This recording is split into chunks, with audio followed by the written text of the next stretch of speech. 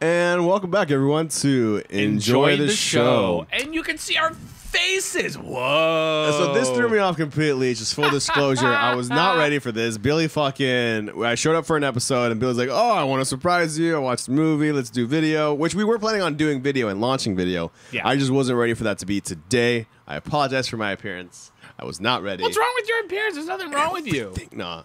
But here we are. Welcome. This is our first video cool. episode. This is different. I like it. I like it too. I thought I would never be into this, but with the prep work that goes into it. But ever since I joined up with Morons Make Sense, a podcast. No, it's a rivalry. But it's not a rivalry. Well, not a rivalry, but like the back and forth, friendly fire. There we go. I guess that made me be like, you know what, Bill? Why don't we do video? Because you're the one who suggested it a while back. Yeah, so we're here now. Mm-hmm. And here we are. So thank you for welcoming us into your home. And dude, what the fuck are we going to talk about?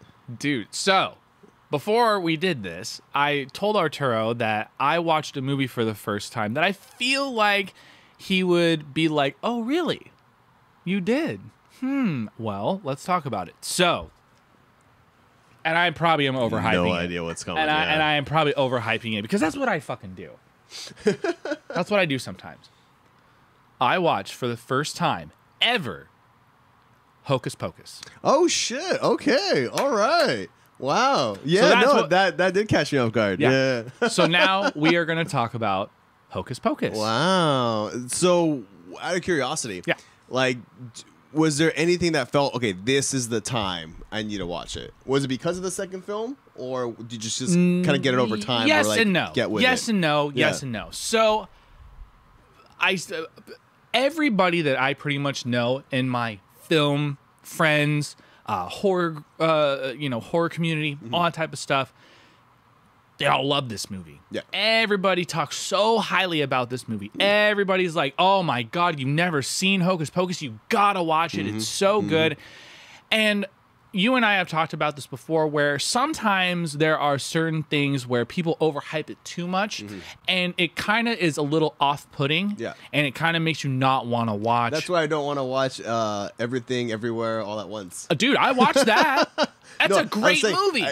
Because of the same thing where I have a lot of people like, you need to watch it. Sure. I don't want to watch it anymore. That's kind of how I was like with that too. But then I finally did watch it, and I was like, I'm glad I got around to this. I'll probably get around to it. It's good. It's good. So with Hocus Pocus, it's been like that for the past 29 years. Yeah, but I have recently, within the last few years, as Arturo knows, I have been diving into the more horror, spookier type of filmography of sorts. And not to say that Hocus Pocus is not a horror movie. I know that. But it falls under the whole scary film. Right. Halloween vibe type shit. Interestingly enough, I was clearly I'm a fan of horror and Halloween and stuff. Yeah. And I just got Dracula tattooed on my arm. Looks good. It's healing. So it's fresh. Oozing. Sorry. Shout out to you, Chewy. You're an amazing tattoo artist. I fucking love you. He did the rest of my arm. Yeah. So I feel like that for me was one of the first family-friendly Halloween films, or like a family Halloween movie. Like prior, you had certain films, of course, that fit the aesthetic, the era, like Edward Scissorhands, Addams Family, but this was actually on Halloween. Yeah. And I feel like that was the big difference. And it became a regular thing in my home growing up. Yeah. And it's something I watch twice a season because it's the movie we always put on when we were decorating for Halloween. Okay. And then we always sit around at some point and watch it because it's such a fun film. It's such an easy film.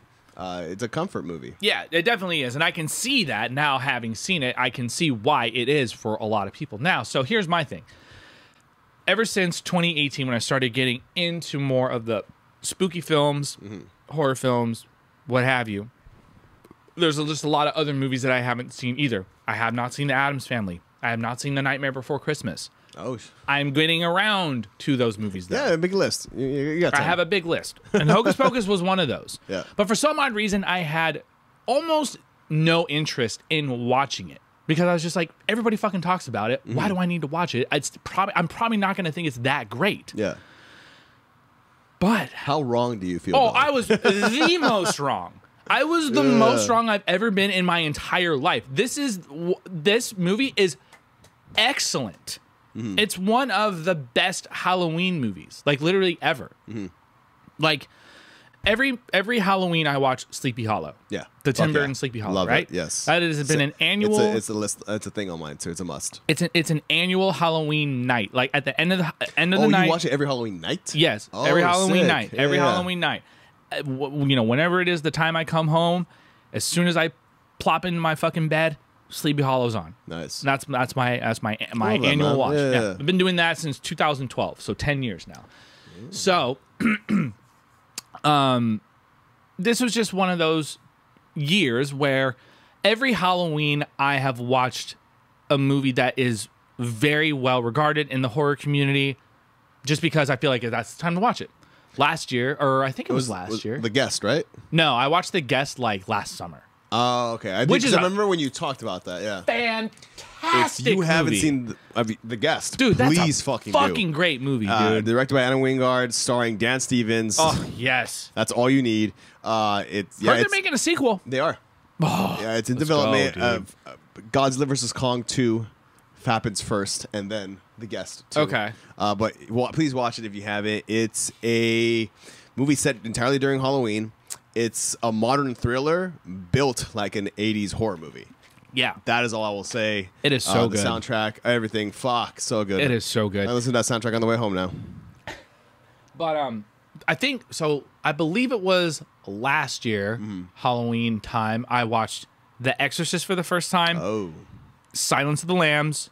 And The Lost Boys. Now, I know The Lost Boys not necessarily a horror movie, but it does have to do with vampires. Oh, no. It falls under the realm of horror, for sure. I was going to argue that it's not necessarily a Halloween movie. It's more of a summer movie. Yeah. Like, I feel like I tend to watch it during Halloween time anyways. I watch the movie several times a year. It's one of my all-time favorites. But it just screams summer. I mean, you're on the beach. It's you know, there's a lot of that. Yeah. Forgot where I was going with this. You watch it multiple times a year. Yeah. It's just one of those. I watched it rest of this season. While yeah. So I watched those movies last year, and then the year before that, I can't remember exactly what. But this year it was Hocus Pocus. But this year, my main focus is Hocus Pocus, The Nightmare Before Christmas, The Addams Family, and I think I there's one other that I can't pop into my mind right now, but. Well, you have about 4 more weeks. I'm sure that you can schedule them in. I just scheduled my movies for that I want to for sure get to, because before you know it, it's over and you're like, fuck. There's so many things I wanted to watch. Yeah. And you really gotta hunt around for it. Yeah. So when it came to watching Hocus Pocus, I knew the only thing I really knew about the movie was Bette Midler, Sarah Jessica Parker, Kathy Najimy being witches. That's it. That's all I knew. And I knew it was very popular, but I knew nothing of the story. I knew nothing about anything. I went into this movie completely blind. That's awesome, man, that you went into that blind, especially after so much time. Yeah. It came out in 1993, so it's a 29-year-old movie. Yeah. It's very rare that you don't know anything about a movie story with that much time passing. But for some reason, I just did not care enough to look anything up. I did not care. I literally turned it on and I go, I have no idea what I'm about to watch. That's awesome, man. That's the best case scenario. Yeah. And let me tell you something. It was easily within the first 10 seconds of the movie, I'm like, I already love it. 10 seconds? Yeah. You didn't even get past the opening credits. I know. Because the movie is from 1993 and it had the classic Disney crawl or the Disney logo. I mean that in hyperbole, obviously. But as soon as the actual movie started, well, you said literally. I'm just just fucking with you. And then as soon as that overhead shot flying over Salem, I was like, oh yeah. This is a great. I already love this. I mean that opening is iconic. Yeah, the fact that you can see it from the get go, that's everything. Yeah. And I just already knew I was gonna and the first line of dialogue from Bette Midler. What a glorious morning. Makes me sick. I'm like, I'm already cracking up. I'm like, yes, this is awesome. That already set the tone for me. And then, as the movie progresses, it just kept getting better and better and better and better. And, the Max's character, Allison, little sister, the dad, the mom, the dad. It's just the classic 90s Halloween Disney film. You know, much like Halloween Town, it's one of those movies where like immediately just is. Don't bring up Halloween Town. Don't lower it to that, man. Lower it? Yes. Why? What do you mean? Because this is very controversial. I don't care for Halloween Town at all. Okay, I mean, hey, that's your opinion, I and I'm not despise the movie. That's fine. That's fine. I'm not gonna. That's why I was like, I took it offensively, but I'm just fucking with you too. No, no, you're not. No, but see, the thing is, Halloween you Town. do get a lot of the classic film. Right. Sorry, the family dynamic of like the siblings. You know, they're not getting along. Yeah. They are the parents who are not fully aware, not really there. Yeah. How did you feel about the whole fact that while the kids are all trick or treating, all the fucking parents, it looked like, were either at this masquerade fancy party or fucking partying the shit in the town hall or whatever that was. Like all the parents. Yeah, all of them. Like that was fucking awesome. Yeah, it was fucking great. Like what I will say about this movie, because it is from 1993, there is obviously the cheese factor, and like there's so many tropes in this movie that are played out that are so effective. You know, it just gave me this wave of nostalgia. Even though I've never seen the movie, it just made me feel like I was a kid in the 90s on Halloween again. That's because that's the best time to celebrate Halloween, is when you are a child. I mean, when you're an adult, it is a lot of fun too, because you can do adult things. But when you're a kid, you get to dress up in a costume, on walking around your neighborhood, trick or treating. You still do that as an adult, but you might get you're like, describing so things. No. But what I mean is like when you're an actual, the childlike wonder of Halloween, exactly, and taking in the night. Yes, and all, I get yes, doing it, trick or treating with like all the neighborhood kids and all that type of stuff. It's a lot of fun, but when it came to the movie, it just made me feel like a kid in the 90s again. And I love when movies just transport me back to a time where I feel youthful again. And, I'm only 35. I still feel youthful, but it's just one of those things where I felt like I was like 8 years old again, dressing up as a skateboarder. I dressed up, as Tony Hawk when I was like 8 years old. I skateboarded around my neighborhood and shit like that. It was a lot of fun. And, watching this movie, it just made me remember why I love Halloween so much. Because at one point in time, I was a pretty jaded guy around Halloween time, because I wasn't necessarily a Scrooge. I always enjoyed Halloween, but I would just see how people kind of like, I don't want to say fetishize the holiday, but like I don't know. They they just like overdo it too much. And I was a little bit of a Scrooge. I'm not going to lie. I was just like, whatever, dude. Halloween's not that great. Truth be told, I've always loved Halloween, and I just wanted to celebrate in the coolest way possible. But I don't know. I was weird. Now you're talking to the guy who's actually decorating like after 4th of July. Right, exactly. So, watching this movie just reminded me of like, dude, I fucking love Halloween. And like, it just reminded me of what it is about the holiday that I love. I love the colors, the vibes. I get this feeling in my stomach of like, oh, I can't wait for it to be cold, and I hate cold weather. But I'm like, I can't wait to go to Starbucks and get my holiday drink. Stuff like that. Just like the being around family and friends celebrating these holidays are just it's the best feeling of all time, man. Yeah. And to actually like dive into what I love about the actual movie itself, I love the three witches. They are the funniest group of witches ever. Bette Midler especially. She is so charismatic. She is hilarious. And Sarah Jessica Parker, I'm saying this. She's absolutely gorgeous in that movie. Yeah. And she killed it. Kathy Najimy, while she didn't really have a lot to do in that movie, she was still a great part of the she trio. She was quirky, and that was her thing. Yeah, I love that about her. Everybody within the trio of the Sanderson sisters, say that 5 times fast, they were just so fun to watch and just an absolute treat, man. Like, and Max was great. He had a little bit of a troubled story. He's coming from L.A., moving to Salem. And he has no friends. Him and his sister are fighting. He, is crushing on Allison, and she's kind of just like trick or treat, giving him his phone number back. And I'm like, damn, that was cold. But it's just a great I don't know if you want to call it a coming of age movie because I know you don't really like those. But it's just a great. Well, regardless of whether or not like I like coming of age stories, doesn't mean that the movie isn't, and I feel like it is. Yeah. It is a coming of age story. Yeah, it's adolescence, it's childhood. Yeah, I just can't do current coming of age stories. Gotcha. Yeah, Fair. I did high school a long time ago. I don't need to go back. Like, Fair. But and just and I love the idea of their 300-year gap of this curse of and all that type of shit. It's just had a water element. Yeah, and I just love that the entire town is like, yeah, man, witches exist, and this kid's just like, yeah, whatever, dude. No, they're not, and they're like, dude, yeah, the Sanderson sisters, that shit is real. It's not some myth.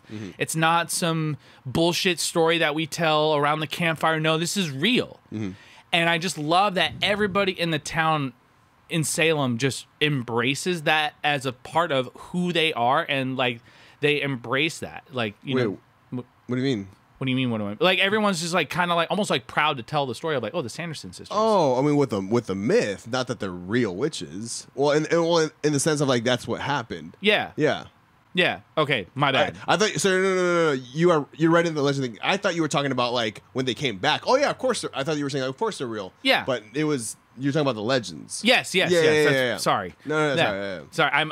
As you can tell, I'm pretty excited. So sometimes my words get mixed up. I apologize, but it's just like that type of shit. I love that. And then when they actually came back, and they just started fucking shit up, starting to run amok.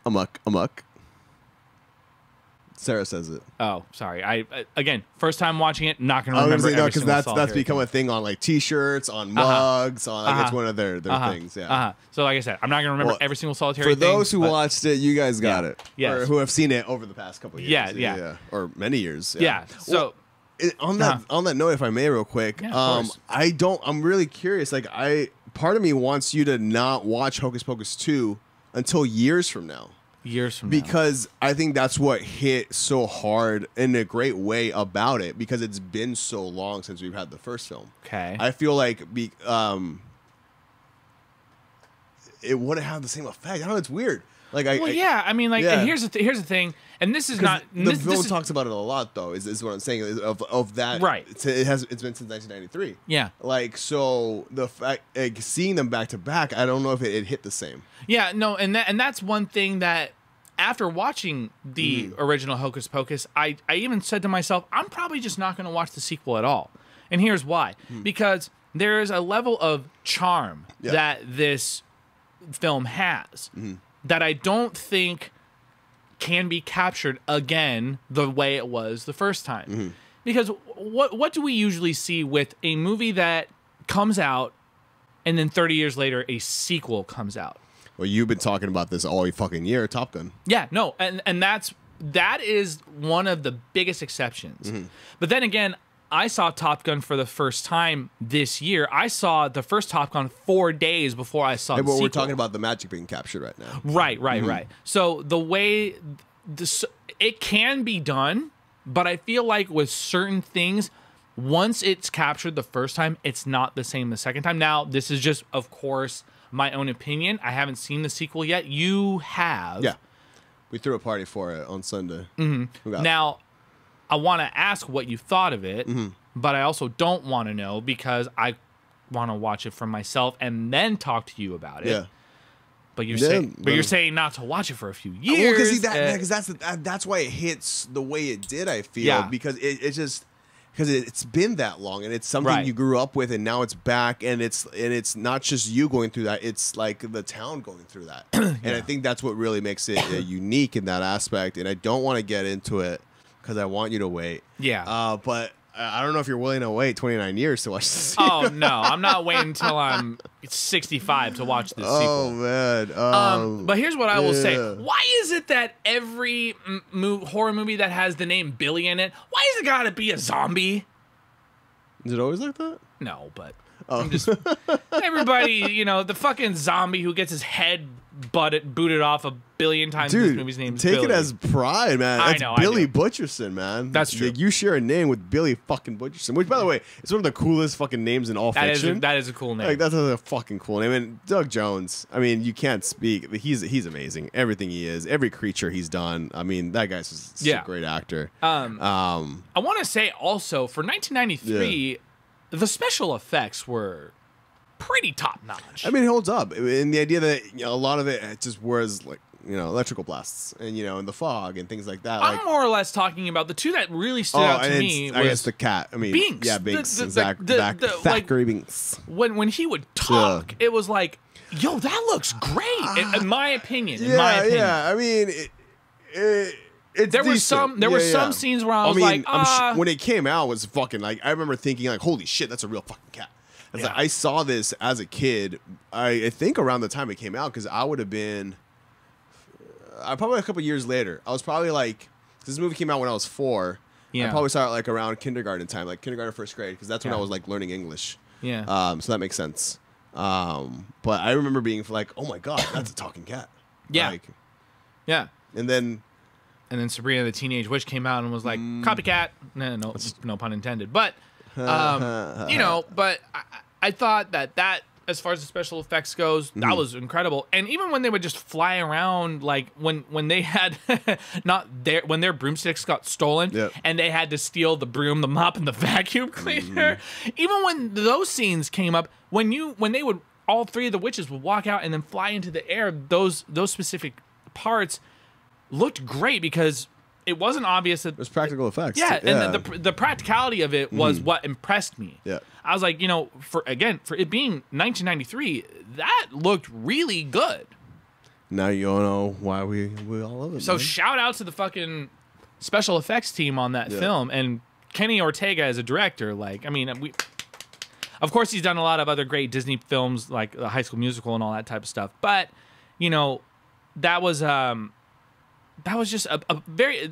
This film was just a pleasant surprise. Dude, I'm glad you finally fucking watched it, man. I know, me too. I'm really glad I did.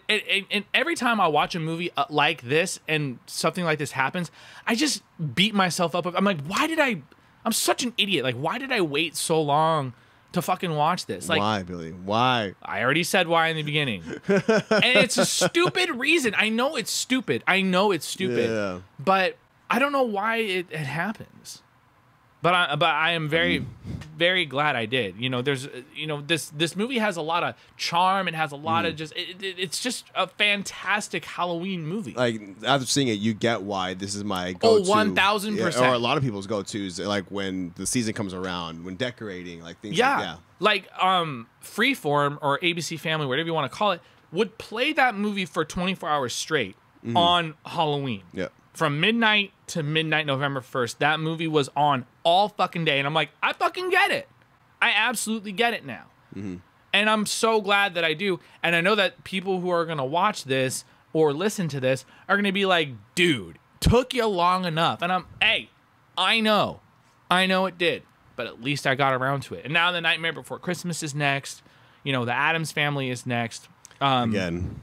Films you should have watched a long time ago. I know. Well, I'm glad you're finally But here's the watching thing. it. Here's the thing, though. With The Nightmare Before Christmas, that it's not one of those movies where it was overhyped and I had no interest in watching it. It was just one of those things where I just have gone around to it.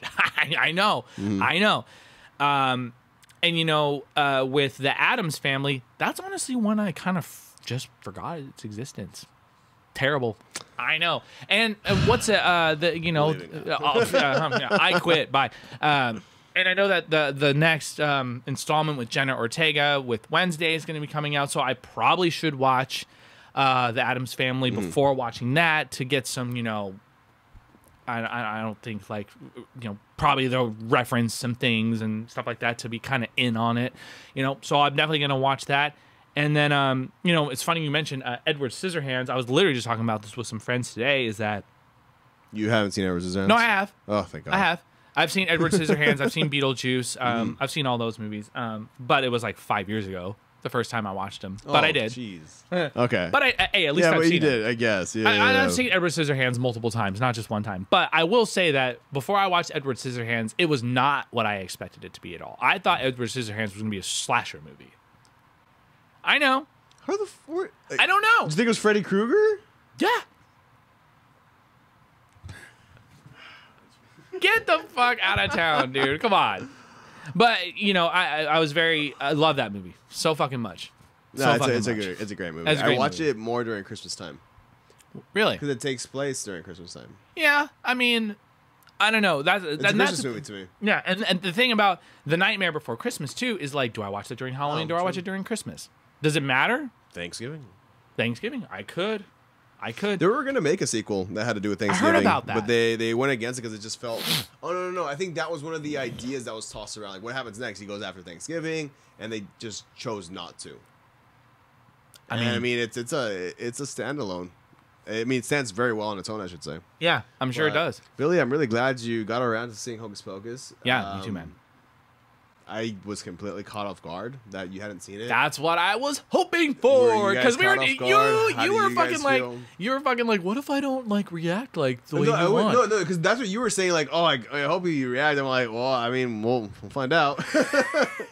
It could be something where it's like, oh shit, all right. Imagine if you were just like, all right. And I would have stopped. I feel like that tends to be me when I'm told, oh, you have to like react to something. Like whenever I see videos that are like, oh, like what are them? What do they call like? Bet you can't laugh or bet you can't not laugh, like like try not to laugh. Try not to laugh. Yeah. And when those come on, I'm like. Don't like you never tell do. Me, like yes, like no, don't fucking do that. Yeah. So when you were like talking about like, I was like, fuck. Well, hopefully it's a good one because like I would hate to let you down. I know. But no, I mean it was something that caught me off guard. I'm glad you finally watched it. Again, it's a go-to film of mine. It's a classic. And did he take too long to watch it, everyone? Should he wait another 29 years to watch Hocus Pocus 2? What do you guys think? Let us know. Let us know in the comments down below if you're watching this on YouTube. If I waited too long, I know I did. Or hit us up on Instagram if you're listening to it through audio or what have you. Enjoy the Show podcast. You can find me at The Real Billy Sweet on Instagram, and you are Arturo _Arturo. And this has been a Dark Side Studios production. I took your line. You did. I usually say that. I know. This episode has been brought to you by Dark Side Studios in Orange County, California. But if you're watching this on YouTube, this is probably going to be on... Please like and subscribe. Yes. Click on the things. Yes, if you haven't already. Guys. This is going to be on probably my personal YouTube channel. I'll probably follow the playlist. Yeah, so I'll make a playlist for that. And yeah, follow us on Instagram and on Spotify and Apple Music. Leave 5-star reviews. And are there movies you guys want to see us talk about that kind of like this, that, you know, a classic that has been mentioned or that Billy hasn't seen? I'm sure there's a lot. Yeah, there is a lot. There is a lot. I mean, I'm sure there's some I haven't seen either. So yeah, and we should dive into that. We should dive into that someday. We don't have to do it right now, but someday. But anyways, thank you guys for watching / listening. Thank you for listening. We'll see you next time. Happy Halloween.